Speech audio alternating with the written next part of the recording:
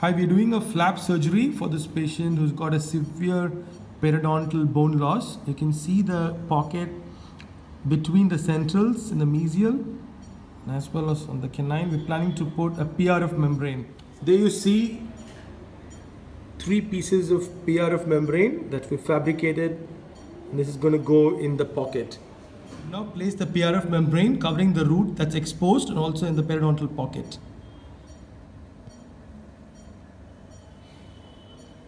We've just completed with the gingival flap surgery. This is after suturing the flaps back in place.